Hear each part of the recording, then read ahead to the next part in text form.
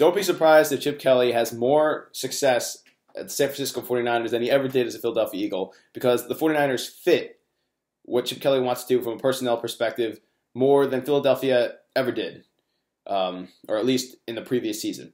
And it all starts with the quarterback position, in that Colin Kaepernick was a target that Chip Kelly would have pursued, reports say, wherever he had landed.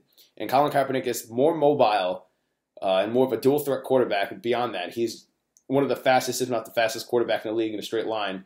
And that's what Chip Kelly wanted to do. Sam Bradford never, ever was that. As a matter of fact, his knees are horrible. Nick Foles was never that. Mark Sanchez was never that. Colin Kaepernick fits what he wants to do to a T and is very similar to Marcus Mariota. And more importantly, or just as importantly as Colin Kaepernick, is the stud running back the 49ers have in Carlos Hyde. And I have said since Carlos Hyde was drafted that if Carlos Hyde ever finds himself on an offensive team that knows what they're doing, he will emerge as one of the best backs in the league. Because prior to Carlos Hyde going down, he was one of the league leaders. I think he was the league leader in broken tackles, but also one of the top leaders in missed tackles. He is an elusive downhill power running back that mixes speed and strength better than 95% of the backs in this league. And as opposed to DeMarco Murray, in my opinion, has better lateral quickness than Murray ever did, and is not as used, doesn't have as much usage or mileage than DeMarco Murray had. He's a young rookie who's willing to learn, willing to establish himself. You can tell he wants to be great. And having Kaepernick and Hyde in a system that suits them well is a very, very big deal. Now, Anthony Davis might come out of retirement. He said he plans to in 2016 and quotes that he wants to be the best right tackle in the league. And having a strong offensive line to go with this mobile quarterback and stud running back is a very big deal. But more importantly than all of these things is that when Chip Kelly truly had those two great 10-win seasons, he had Deshaun Jackson. He had a deep threat. Now, he said that Deshaun Jackson didn't fit his large receiver type of role, but it's important to note that they have Anquan Boldin, who's one of just a pure professional and one of the best possession receivers in the league. I mean, pretty much won the Ravens a Super Bowl just by going up and getting contested balls and hawking them down. And they also have Torrey Smith.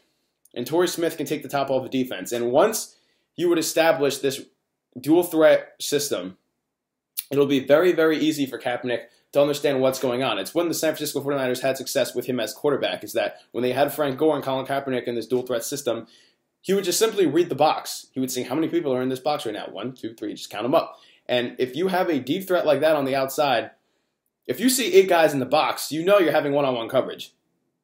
It's an obvious thing. They're going to stack the line. This is what Chip Kelly tried to do. He tried to stack the line, tried to run the ball down their throats, but didn't have the dual quarterback and didn't have the deep receiver. Even granted, he dealt him away. But they have a possession receiver in Bolden, and they have a deep threat in Smith.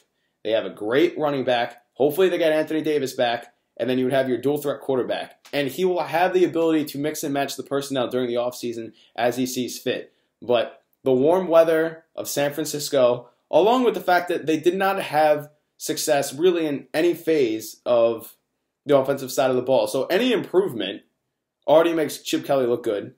They can't finish any worse than they already did. It would be really difficult to finish worse than the 49ers did. So any kind of additional win puts him into another year of building on top of his system.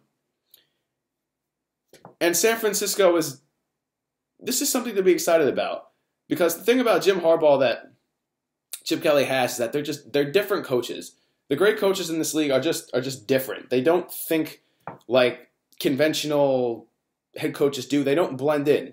You can identify an it coach by the it system they instill in the people around them. They have very unique approaches it's redundant but unique.